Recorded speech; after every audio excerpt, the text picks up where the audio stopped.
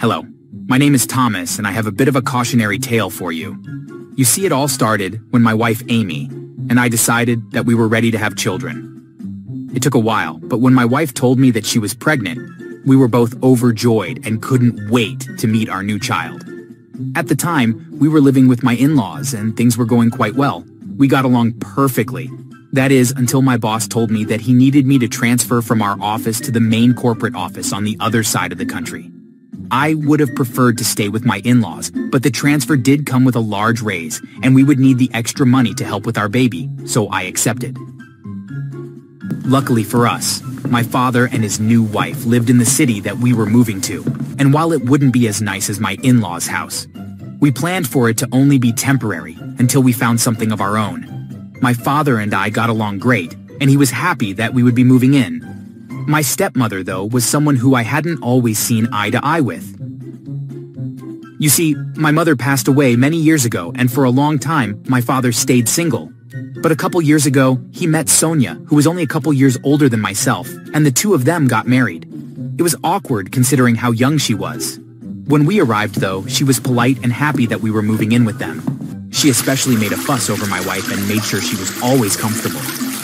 When I mentioned to them that we would only stay with them long enough until we found our own place, Sonia wouldn't hear any of it.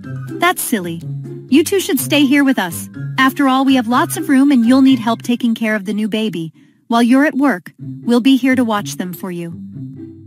I had to be honest. The idea of having a free babysitter was tempting. After all, daycare was very expensive and it would be convenient for us. After a short discussion, my wife and I decided that it was a great idea.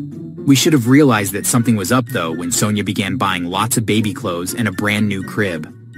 My father tried to say that she was just trying to help us out and that it was just her way of making us feel welcome. Neither my wife or I saw the signs of what this foretold. A few months later, my son Ricky was born, and all of us were beyond happy. He was healthy, and we all fell in love with him immediately. But soon after is when we began to have issues. My wife was exhausted and worn out from the delivery, so when Sonia began watching over Ricky while my wife rested, it felt like a blessing. But after a while, it began to be a bit too much. As soon as my wife finished feeding Ricky, Sonia would insist on her taking a nap or resting, which gave Sonia alone time with Ricky. Amy noticed that this was happening more and more often. She was grateful for the help, but she began to question why Sonia was denying her time with her own son. And so my wife came to me and was in distress. You need to have a word with Sonia. Why? What's wrong? She is taking Ricky far too much. As soon as I'm finished feeding him, she takes him away and walks around with him. I barely get a chance to ever hold my own child. And if that wasn't enough, whenever she takes him, she never dresses him correctly. She'll take him outside and won't put a jacket or hat on him. And she lets him sleep in dirty clothes rather than cleaning him up before bed. I knew that Sonia was spending a lot of time with Ricky, but I had no idea just how much time she was taking away from Amy. To be honest, I was a bit jealous as I had barely gotten to spend any time with Ricky, but I figured that it was more important for him to spend time with Amy. Meanwhile, I didn't know that not only was I not spending time with him, but that Amy wasn't either. The clothes comment. I had observed it too. And so I went to talk to Sonia and try to figure out what was going on. Hey Sonia, can we talk? Sure, what about? We are very grateful for all your help, but both Amy and I feel that we aren't spending enough time with Ricky. I know that you love him, but I think that it's in his best interest to spend less time with you and more time with us, his parents. What's that supposed to mean? It's just that Amy is beginning to feel like she barely sees her own son, other than when it's time to feed him. No, I love him just as much as you two, and I have a right to spend time with him. Did you maybe consider that the reason I want to spend time with him is because I can't have children of my own? I had no idea that was the case. And while I had sympathy for her situation, it didn't change the fact that Ricky was our son and that it was important for him to spend as much time with his parents as possible.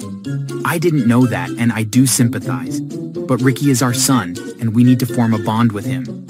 You will always be in his life as well, but right now, it's very important for us to spend as much time together as possible. But you haven't done anything for him. I've bought all his clothes, his bed, even all his toys, his stroller, everything. What have you done? And we appreciate all of that, but he is our son. Just because you bought him stuff, that doesn't give you more of a right to spending time with him. He He is a part of Amy and I and represents our love for one another. The next day, I got a call from my wife that Sonia had taken Ricky to watch him while my wife had a nap and when she woke up, that both Sonia and Ricky were gone. I quickly called my father and we began trying to call Sonia to find out where she had gone, but all our calls went to her voicemail. We tried for hours and hours until she finally messaged back. What's going on? Why are you calling me so much?